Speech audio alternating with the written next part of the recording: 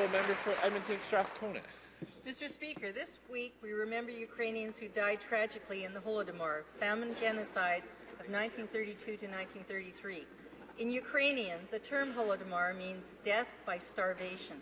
This deadly famine genocide was engineered and organized on a vast scale by Stalin and the Soviet authorities, causing the death of millions due to imposed starvation. I was deeply moved in one of my recent trips to Ukraine to visit the Holodomor Memorial in Kiev to pay my respects. Commemoration of the Holodomor is particularly important given that this terrible crime against Ukrainian people was denied and unspoken for so many decades, but no more. Every fourth Saturday in November, the Ukrainian community and all Canadians commemorate the victims of the Holodomor. This Saturday, I will stand with the Ukrainian Canadian community at the Holodomor Memorial in Edmonton, the first public monument in the world to commemorate the victims of the famine genocide in Ukraine.